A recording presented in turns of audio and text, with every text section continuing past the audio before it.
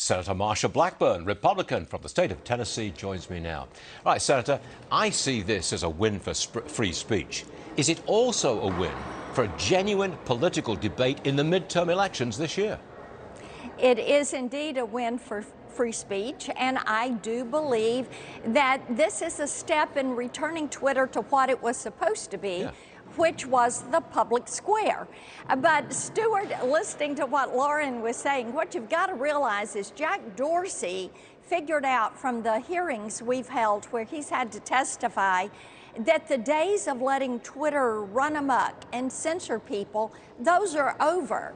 So some of these content moderators that are out there in Silicon Valley, they're going to have to go to tolerance class if they plan to keep their jobs, because this will become a public square. As I was reading things last night and this morning, you have to look at what has happened with Bitcoin, where it accepts all comers, where it is actually worked and mined by the people that are in the Bitcoin site.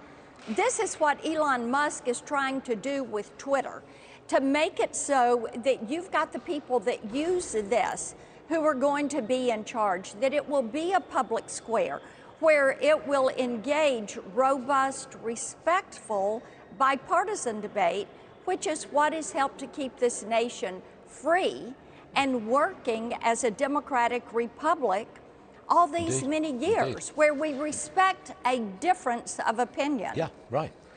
Do you expect Mr. Trump to come back to Twitter at some point in the future? I have not talked with the president. I know that he is very involved with Truth Social. I've got a tremendous amount of respect for him and Devin Nunes, who is standing up Truth Social. But one of the things you have to look at is whether it's Twitter or Truth, what you're going to have is a place for the public to go and then get that point counterpoint. That is what people are wanting. You look at how Twitter took down the New York Post story, how they have censored the Federalist, how they have censored other conservative outlets and postings simply because the content moderators said, we don't like that, so we're going to shut it up. And they played extreme cancel culture with what was happening there with Twitter.